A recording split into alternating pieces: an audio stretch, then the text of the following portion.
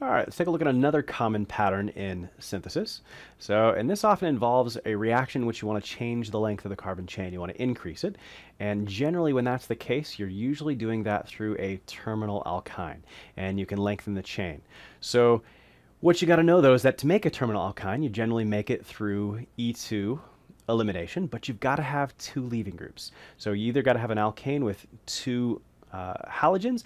Potentially you could have an alkene with one, but that's not the most likely thing to see in a synthesis context, FYI. But if you started with an alkene, you'd have to realize, oh, I need two leaving groups, so I can turn this into an alkane that has two bromines, and we pull that off with Br2 and our inert solvent like either CH2Cl2 dichloromethane or CCl4 carbon tetrachloride. And in this case, once you've got that vicinal dihalide, you can do E2 elimination by using excess sodium amide followed by water, and we'll do E2 elimination to form that triple bond. Now that we've got that triple bond in the terminal alkyne, we can deprotonate it. So with sodium amide, that's what step one would do. And then we could come and do backside attack, kick off the leaving group, and add this group right here.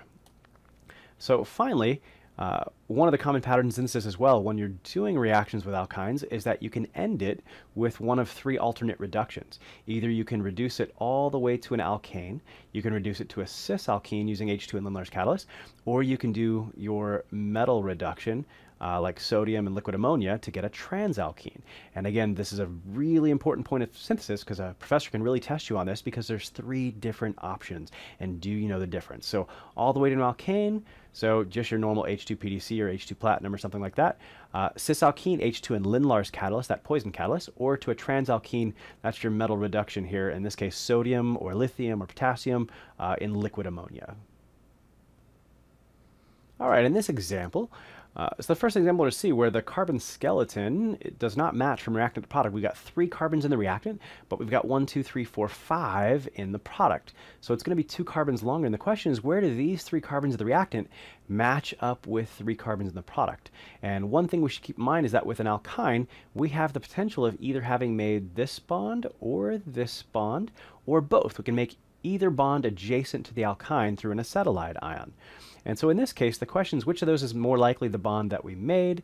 And again, if we're starting with 3 carbons, I think it's more likely that we made this one instead. If we would have focused on the other one, we'd have had to break it up into a single carbon chain and a 4 carbon chain, and we're starting with 3, so that wouldn't have been great. But in this case, we can start with a 3 carbon chain on this side, and then we'll attach it to a 2 carbon chain on this side, and therefore the 3 carbons I've got highlighted in red match up with these 3 carbons right here. So in this case, first thing we should realize is that we have a longer carbon chain in the product, and we're probably going to be using an acetylide somewhere along the way. That's your big way of getting the carbon chain longer. And so in this case, I need to turn this into an acetylide ion somewhere along the way. If we start working this backwards, though, knowing that I need that acetylide ion, so then to get here, we simply would have added NaNH2 to deprotonate that terminal alkyne, and then we would have needed a 2 carbon SN2 reaction, so 2 carbons with a good leaving group. And that would have pulled this off. Deprotonate and then nucleophilic attack. So the question then is, how do we make this guy? How do we make an alkyne? Well, again, we're starting with an alkane. To make an alkyne, we needed 2 rounds of elimination. And to do 2 rounds of elimination, I need 2 leaving groups, either on the same carbon or on adjacent carbons. We saw in our common pattern that just came up that I can have them on adjacent carbons, and I know how to pull that off, but technically, we could have had these 2 leaving groups on either carbon of the alkyne. So we really got 3 options here for how to form this.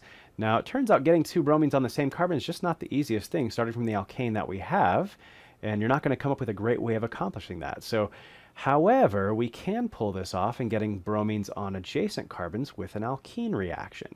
In this case, again, Br2 and inert solvent like either dichloromethane or carbon tetrachloride. So that's going to pull that off, and the question is then, how do we make an alkene? Well, we make an alkene through an elimination reaction. We already have our good leaving group, the bromine. And in this case, it's on a primary carbon, so we've got to worry about SN2 and E2 competing. If I want to make sure that we do E2, I should use the bulky base.